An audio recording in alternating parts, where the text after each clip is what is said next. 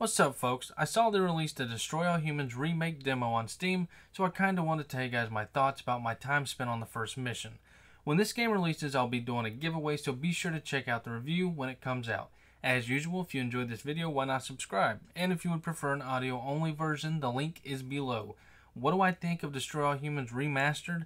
Well, I'm about to tell you. My name is Tanner, and this is For Your Money. Now, a quick disclaimer. This was the demo, so stuff could change from now to the initial release. Upon opening Destroy All Humans, you're greeted with a note from the developers saying, "Humans of planet Earth, be advised. While the experience has been upgraded, the content and historical record of the original Invasion of the Furons remains a near-identical clone. The story, words, and images contained within may be shocking to the human brain."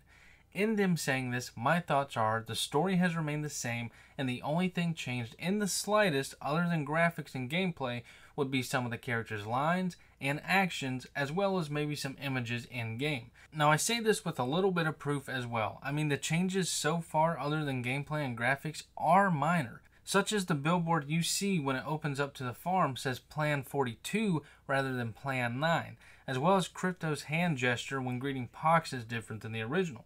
So I'm assuming when they say near identical, they truly mean minor changes. Now, once in-game, we see a huge difference, even in the title screen. In 2005, when we looked at Earth, there was a line across the top part of the US as if it were a bad photo insert.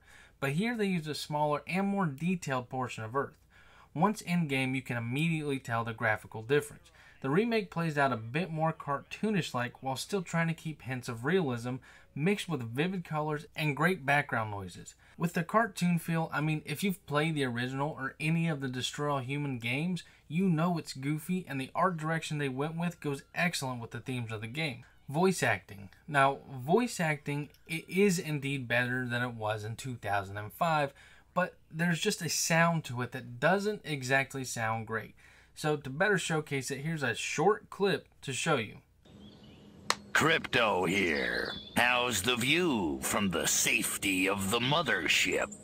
Very funny. So yeah, I'm sure it can be fixed before release, as I'm sure this demo is a rather early version. Now, as for the character recreations, they are damn good. Crypto has these circular things in the back of his head that are constantly pulsating, as well as lights that move around on the insides of his head. That's just one example out of many. Character creation is a huge plus in this remaster. Graphics are all around quite stunning and exactly what I expected. Gameplay wise, this game looks and feels a whole hell of a lot smoother than it did in 05. But of course, I was on PS2 then, and here I am now on PC, so the controls and how they feel differ drastically. But just to ensure how smooth the remake felt, I played the original Xbox version on my Xbox One, and woo-wee! Trust me, this version is more than a complete overhaul, at least from Mission 1. Zapping enemies feels rewarding, throwing them around like a ragdoll is just as fun as it was day one, and the saucer camera angles, yep, they're still whack. One of my issues when I first entered this series was the fact that the saucer camera aims in a downward kind of view.